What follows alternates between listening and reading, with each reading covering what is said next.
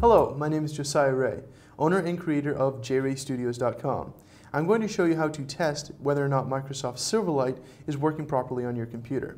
And the best way to do this is to use an application that needs Silverlight, the most popular one being Netflix. So here I am inside Netflix, and I'm just going to pick a random video here. Let's go with the Dick Van Dyke Show. It's kind of an old classic. And you'll see a loading bar if it's working correctly. If it's not working correctly, this won't appear, and your movie won't start to play. Instead, you'll get a kind of a blue circle pop up for a moment with like those little dots in a circle, and it'll try to start loading, and it'll pop up with an error. There's something wrong with your Silverlight, and you'll need to reinstall it. But Silverlight's working great. I'm able to watch movies on Netflix, and that's really kind of the fastest way to test whether or not it's working. I hope you've enjoyed this short video. I'm Josiah Rea.